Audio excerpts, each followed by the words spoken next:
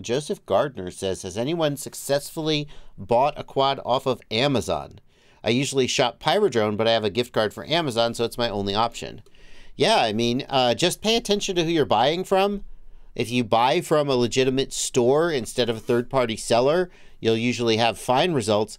If you buy from an actual Amazon like warehouse, Amazon fulfilled by Amazon will have a lot of protection. Whereas if you're buying from a third-party seller, it's a little harder to make a return. But in general, a lot of times FPV stuff is more expensive on Amazon. Is the other thing. So you should comparison shop it against other stores and make sure you're getting a good deal.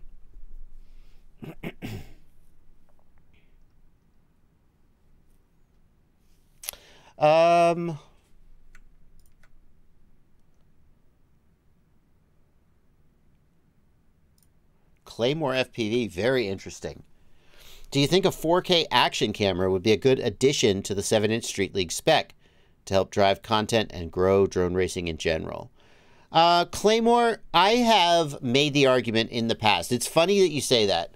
A long, long time ago, I argued that one of the ways to grow 5-inch drone racing was to require pilots to carry a GoPro.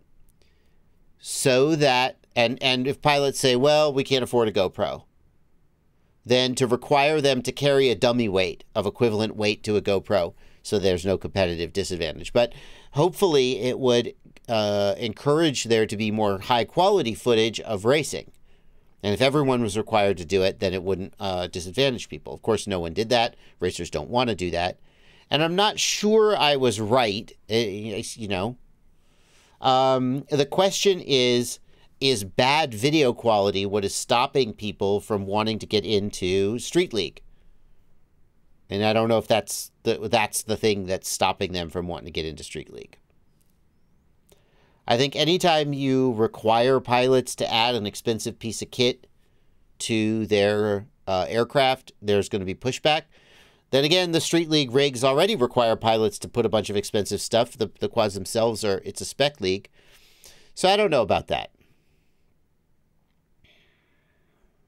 I don't know about that. And people are going to break them a lot. So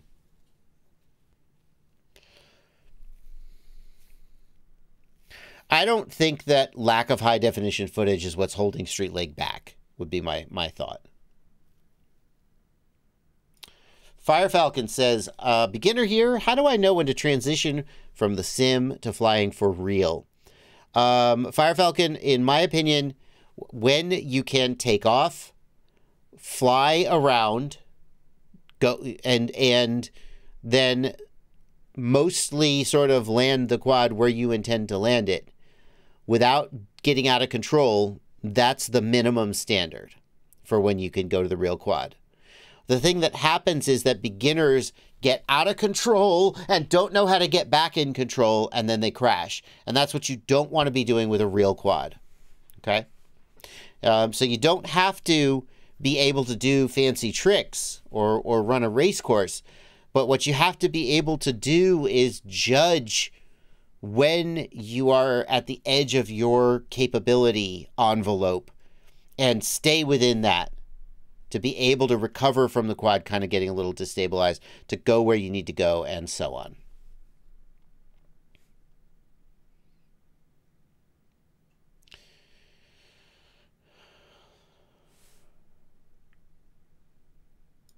Have you ever flown with two cameras so you can see in stereo? No, Doug Hoffer.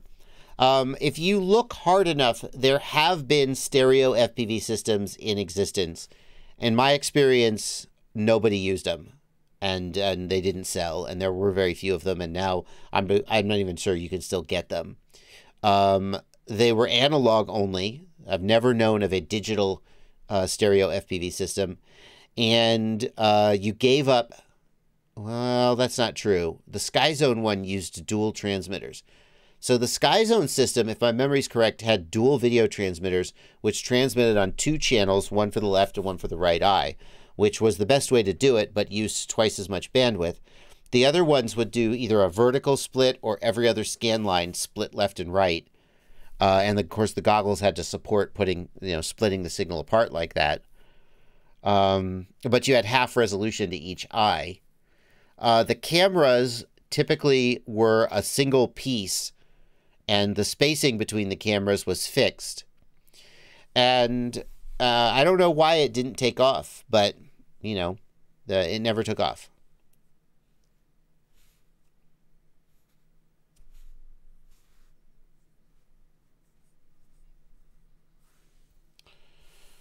And I've never done it, to answer your question directly.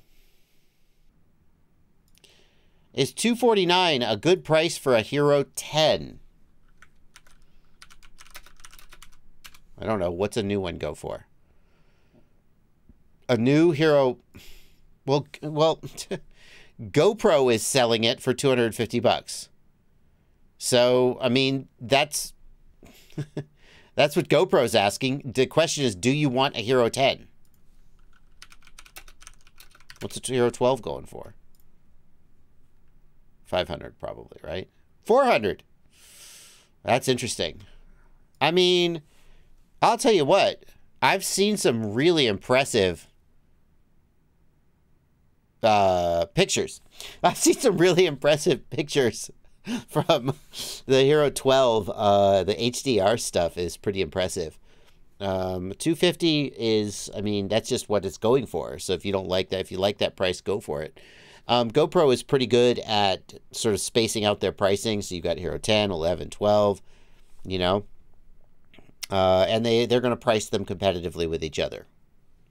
Just decide which one you want. What smoke stopper do you like? I like the V-Fly Short Saver V2. That's the one I like. V-Fly Short Saver V2. Yep. You don't have to buy it from Amazon. That was just the first link that came up. I like that it's got a power switch. I like that it has both XT30 and XT60 plugs, so you can actually use it as a converter if you want. Just a really, really useful piece of kit, and I'm a big fan of it. So the second half of that question is, I have an old bulb one I made, but I wonder if the new electronics are more useful. How do you feel about that? Well, I like the fact... So the bulb one doesn't really have controllable current threshold. And the other thing is it limits the current, but it doesn't cut off the current. So there are cases where that will be a good thing. On the bulb ones, if you arm the quad, the voltage will drop, but it won't cut out. And so you could still kind of maybe arm and idle. Whereas on the short saver style, where they have an electric fuse, basically as soon as you cross the threshold, they just cut off and you have to power cycle. So there are times when the bulb ones are desirable, but I haven't used a bulb one in a long time. I just trust the eFuse ones, and I find their positives to outweigh their negatives. How do you make it not trip when the motors start beeping? Right, exactly. So it has adjustable current threshold. You could change it from 1 amp to 2 amp, and that will usually let the motors beep. But if your motor beeps are tripping it, even on 2 amps, now you're like, well, I wish I had a light bulb.